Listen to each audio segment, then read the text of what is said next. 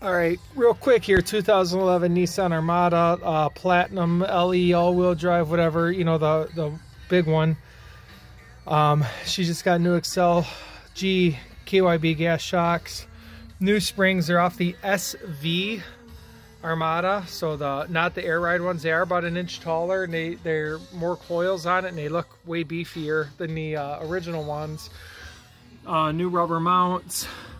Top and bottom, the old rubber mounts were pretty shot. So all you gotta do, mine was a little bit tricky because the lower shock bolt rusted into the bushing. So cut it out with a grinder. Top one backed right out, back that out, back that out. Take this bolt out here on the where the spring sets. I got a jack stand underneath the swing arm or the control arm there. I took that jack stand out now because I'm lowering the truck, but a jack stand under the frame there. And then just lowered down the shock or the spring here, the holder, lowered it down slowly off this floor jack. The old one pulled right out. The new one went right in with the help of a you know, little pry bar here. I mean, real little bit of help. It went right in. Picked it back up, put it all, bolted all back together. So these are the SV springs. I don't know what I did with the. Here we go.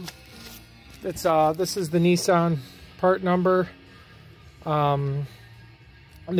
This is January 2023, and these were only like 70 bucks per spring, ordered from Nissan, and they came in like 12 hours to the store, so it was super fast.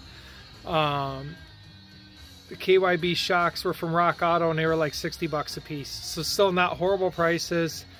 I should have returned normal air or normal ride height. We don't tow, we don't do anything else crazy with it.